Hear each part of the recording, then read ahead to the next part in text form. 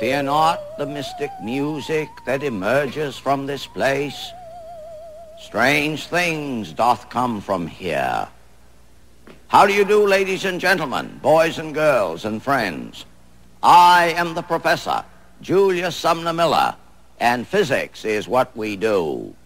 And consider the beauty of this. I have emphasized repeatedly the idea of the center of gravity, born with Archimedes in the 3rd century BC. Here is a little experiment you can do to prove to yourself that when we find the center of gravity of a stick, such as this meter stick, all the stick is right there and there is no stick anywhere else. Now, I have borne on this before and I bear on it again because it's important. I say there's no stick there and none there. Proof. Proof.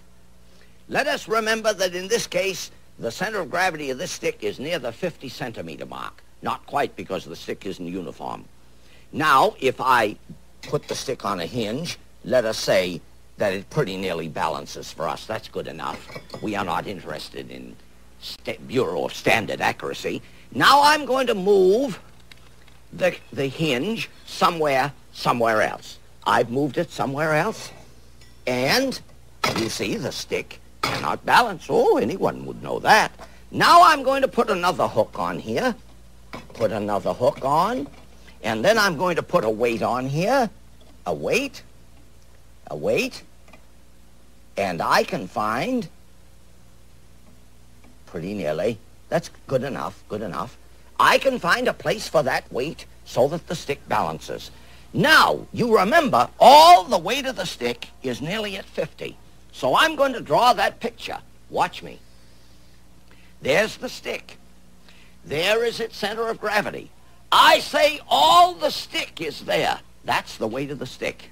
Proof. If I move the hinge over here,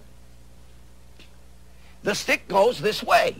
So what did I do? I put a weight right here. Call this the weight of the stick, W sub S. Now I put a weight right there.